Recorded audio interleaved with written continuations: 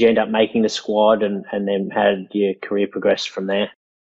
Yeah, so I think we had at the summer like program of 2015 into 2016. And then I progressed to playing one game as an exhibition game for Melbourne against the Bulldogs earlier on in that year. And then missed out on selection for the next game. But yeah, just had a really good VFL season, and it was draft year come the end of 2016. So going into that, I thought I'd done everything that I could to get drafted, and then yeah, obviously missed out on the draft, but was lucky enough to be picked up by the Crows as a free agent, and yeah, the rest is kind of history. The Yep. free agency period in the women's draft is just, I think it's maybe a week post the draft. Obviously, for those that don't know, it's a state-based draft. So that year I nominated to be drafted in Melbourne, and I missed out on a spot there. How do you go about getting back on board, like you said, and staying motivated and getting better?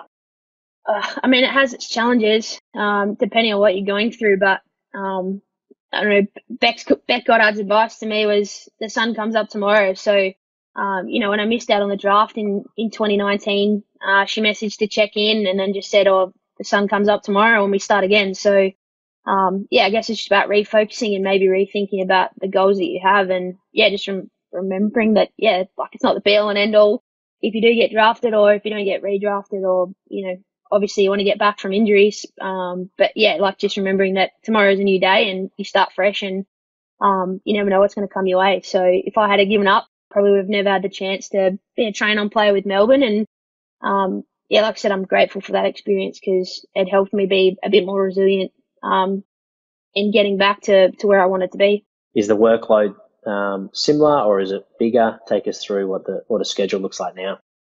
Well, the schedule's pretty much the same. We're still 3 days of training a week plus 2 days of gym on our off days. Our hours that we're allowed to be at the club have extended a little bit, which is obviously handy because it means that we can be better footballers. But I guess the biggest change that I've seen over the last 5 years is how talented all the young girls coming through are. That unlike me stepping out as an 18-year-old, I hadn't played against women before, where the girls are coming through with all the pathways from Auskick right up to senior footy. That yeah, their skill levels are elite, and the game obviously just keeps getting faster. And there's a lot of talented girls out there who are still yet to come through. So I guess just how talented all the girls coming through are is the biggest change that I've seen. You mentioned the off-feet conditioning. For those that haven't heard of that term before, what is it, and why do you do it? Like, at what part of your game are you trying to improve by doing off-feet conditioning?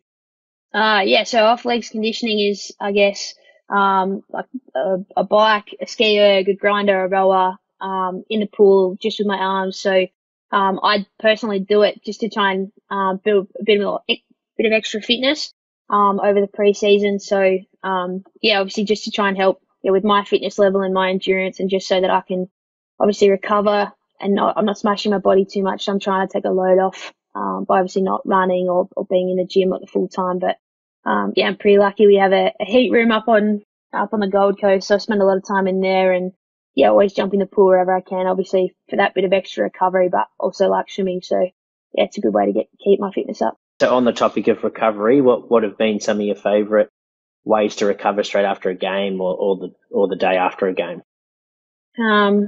A bit of a weird one. I don't mind the odd ice bath, jumping and walking a couple of laps in the pool. So they're probably two that work for me. Or straight after the game, I'm probably just chucking ice bags on any sore niggles and stuff that I have, and always make sure I try and get a really good sleep. So obviously sleep's probably one of the most important things that you can have in terms of recovery. But outside of that, it's the standard ice baths, walking in the pool, or just ice packs, whatever I've got access to. Yeah.